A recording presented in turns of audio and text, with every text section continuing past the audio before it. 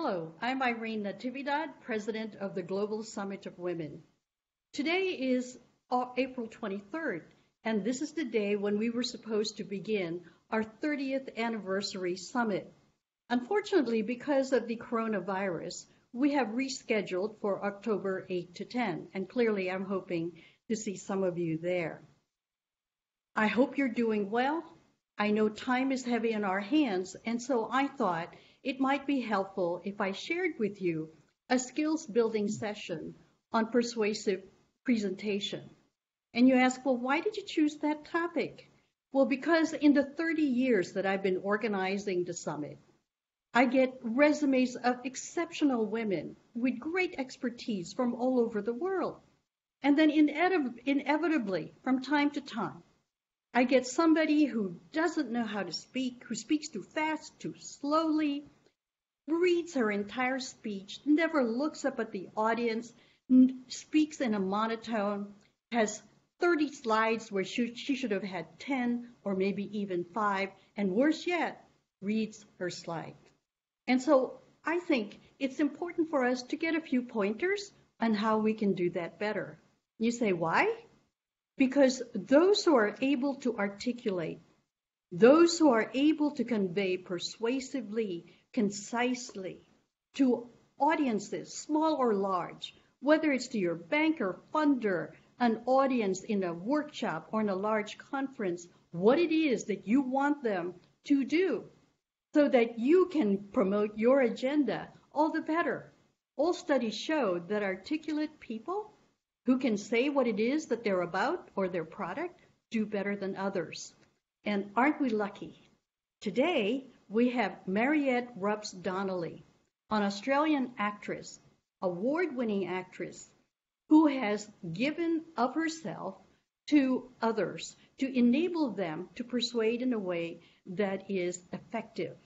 She is now an effective coach, a much sought after coach to executives who want to be able to speak and present better. So let me present to you Mariette. Wow, this is so exciting, isn't it? I have got to meet so many of you at the Global Summit for Women, or Global Summit of Women, I should say. And now I get to have a conversation with you virtually.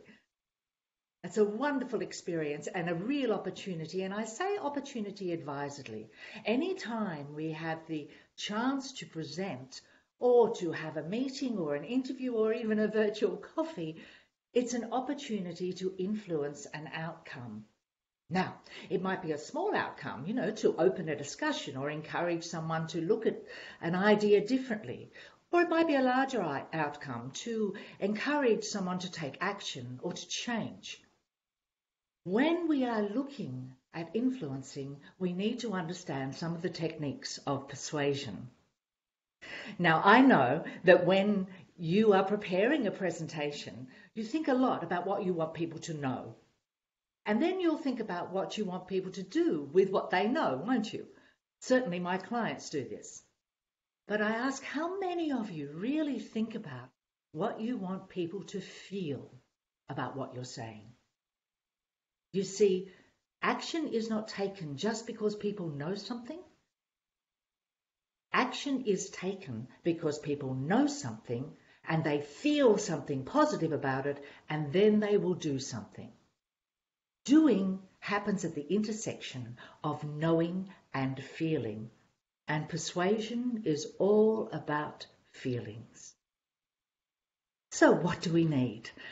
Well, we need people to feel they can trust us, they can believe in us, and to do that, we have to show up with confidence and presence. We need to claim the space. Now, presence is made up of 4 components: physical presence, vocal presence, intellectual presence, and emotional presence. The core of this is physical presence. Now, you know this. Mum's been telling you this for years. Stand up straight. That's physical presence. Mum also said, put your shoulders back. Well, that information is not quite so great because it makes your neck stick out. But certainly stand up straight, ground your feet, and widen your shoulders. That's the basis of physical presence. but nerves get in the way of good physical presence and good vocal presence. Now, we all get nervous. It's part of the game. And the more senior you get, the more leadership roles you have, the more complex the problems are, the more difficult the crises are to manage, and so you still get nervous. We have to learn to manage our nerves. We manage them by making sure our head talk is all very positive. We manage them by exercise, by getting rid of some of that excess energy. We manage them by loosening up tension, and we manage them by breathing. So now I know you are sitting there watching this, and you are not necessarily going to stand on your feet for me as you would in a workshop or a presentation. But we're in a virtual world now, and this is just as important in that virtual world as it is when you are standing in front of a group presenting. So sitting in your chair now, I want you to lengthen your spine. Now, by lengthening, I don't mean to push your chest forward. I mean to lengthen as if you've got a hook just between your shoulder blades, and that hook pulls you up. At the same time, I want you to feel your backside grounded in the chair and your feet firmly planted on the floor. That gives you grounding, so you're going up and down at the same time. And widen your shoulders all the way to the walls. Grounded, lengthened, widened. That's good physical presence.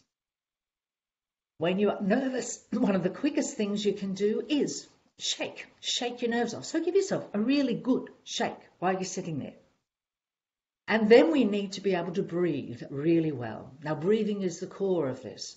Breathing makes us appear authentic to an audience. Good, deep breathing. I don't want to see your shoulders move up when you breathe in. To help you with that, I want you to breathe all your air out first, like this. Shh. Now wait. Just wait. And the air will come in. And it comes in deeply, right down. Try it again. Shh. Wait. You will breathe or you die. And the air comes in deeply in your body. Now that will center you and help control your nerves. But it also supports your voice. Good, strong vocal presence is very important for confidence, for the appearance of confidence, and for people to believe what you're saying and trust what you're saying. So the air is to come out under your voice. You breathe in and the air comes out as you speak. Try saying, hey, for me with the airflow. Can you try that? Hey. Good. Now there's a little exercise. I put it in the notes. Hey, he, hi, ho, who. We'll do each of them, and then we'll let the air flow take a breath, in between, and let the air flow out as we are saying the sound. Breathe in, hey. Breathe in, he. Breathe in, hi. Breathe in, ho. Breathe in, hoo. Excellent. Can you feel the airflow? Air will make your voice more resonant and it will make it stronger. So once we get our presence, or our physical and vocal presence in place, and our emotional presence in place with our breathing, then we need to look at helping people engage with us and relate to us. So I'm expecting that you will prepare and practice. Make sure you prepare so that your messaging is very clear, very concise, and very relevant to the people you are speaking to. That means they will listen. Now, this is super important when you're working virtually, because if you're not prepared to be clear, concise, and relevant, chances are you'll ramble. And this happens no matter what position you have. I've seen leaders do this, big leaders do this. You will ramble.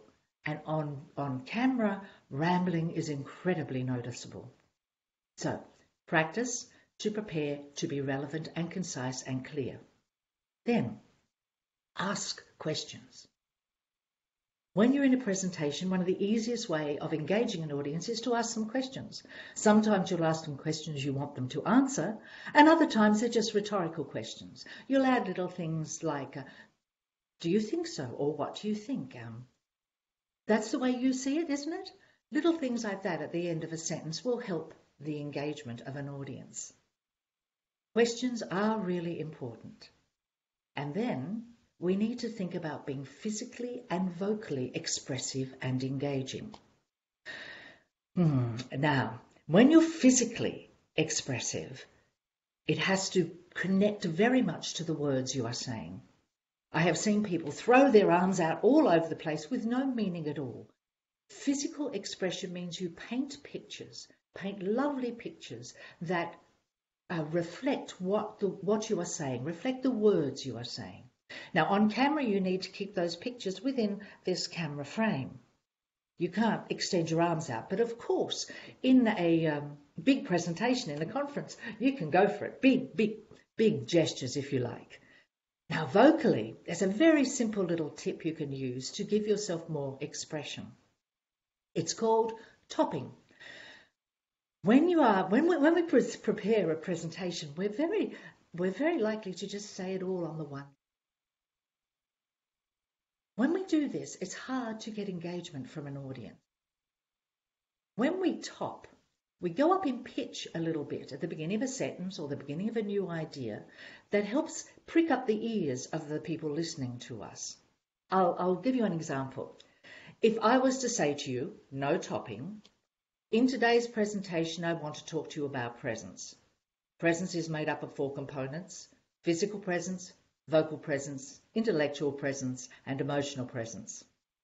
Okay, now I'll do it with topping. Today, I'd like to talk to you about presence. Presence is made up of 4 components: physical presence, vocal presence, intellectual presence, and emotional presence. You see how much more interesting that becomes. Now, we do topping all the time. We do it in conversation. When we say hello to someone, we don't say hello or welcome. We say hello, welcome, all the time. And it's in any language. Bonjour, guten tag, ni hao, xin chao, salam, selamat datang. We say it, we top whenever we say hello. So every time you'll hear yourself saying hello or welcome to someone in whatever language, then notice how you are topping. It's a way of practicing. Now, the most important piece of this, to me, is the ability to create connection with an audience. When speakers are first starting out, I often teach them to be more enthusiastic. Enthusiasm is catching, and if you are enthusiastic, then the audience will give back to you. But that's only one piece of the puzzle. The next layer of this is a thing called generosity of self, or generosity of spirit. Be generous with your information, be generous with your emotion, be generous with you, be generous with your voice. And when you do that, it touches something in people and they will give back to you. Generosity is another layer. So enthusiasm can often just be contained in your own little world, but generosity reaches out to an audience. The third part of this is a little more complex.